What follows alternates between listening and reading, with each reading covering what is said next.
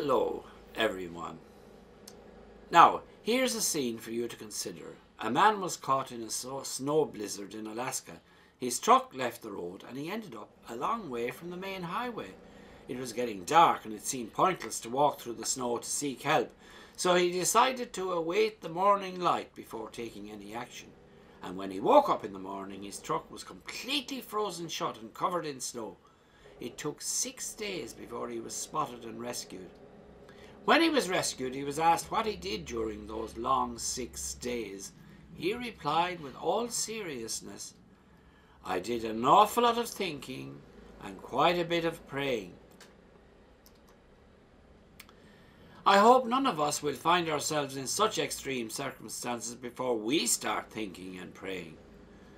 As Catholic Christians, however, we should reserve some quiet time each day for quiet contemplation. Maybe Jesus had this in mind when he said to the apostles, "Come away to some lonely place all by yourselves and rest a while." Now, over the next few weeks, lots of people will spend time away with family and friends. Many will head abroad. Sad to say, most chase the sun and the sand more to indulge their bodies rather than refresh their souls. Today's psalm puts it like this: "Near restful waters he leads me to revive my drooping spirit, not my drooping body."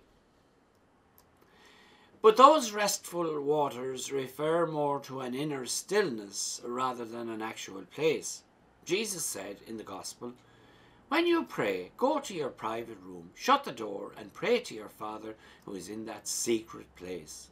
Now, our private room, our secret place, refers to time spent in quiet contemplation before God, where I can open my innermost self to Him, rather than being in an actual place.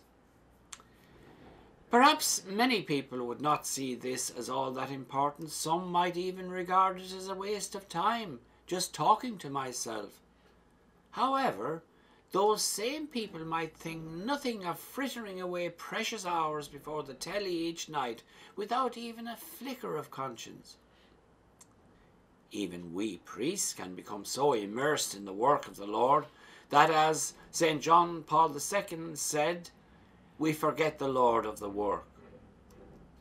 A young priest once asked Saint Mother Teresa of Calcutta how he might become a better priest. She said, "You won't go far wrong if you spend some time each day in quiet contemplation before our Lord in the Blessed Sacrament." Activism, or being busy, is often seen by our generation as a commendable quality to have, but it may be little more than a smokescreen for our unwillingness to move beyond the material to the transcendent, that is, the divine. Pope Benedict bemoaned the fact that our age has repressed the sense of God and of the transcendent. The entire realm of religion, faith and God, the domain of spirituality, is banished from everyday life or marginalized. Our spiritual side has been repressed. This is the new neurosis of our time. This is our deep wound, the Holy Father said. All kinds of repression are bad for us psychologically, but to repress our spiritual side is quite damaging. Unlike Jesus and the apostles, perhaps we cannot go away to spend some lonely place, but God is everywhere, and a quiet time spent with Him is not beyond the bounds of possibility for even the busiest person. As always, of course, the choice is ours. Thank you for listening, and God bless you all.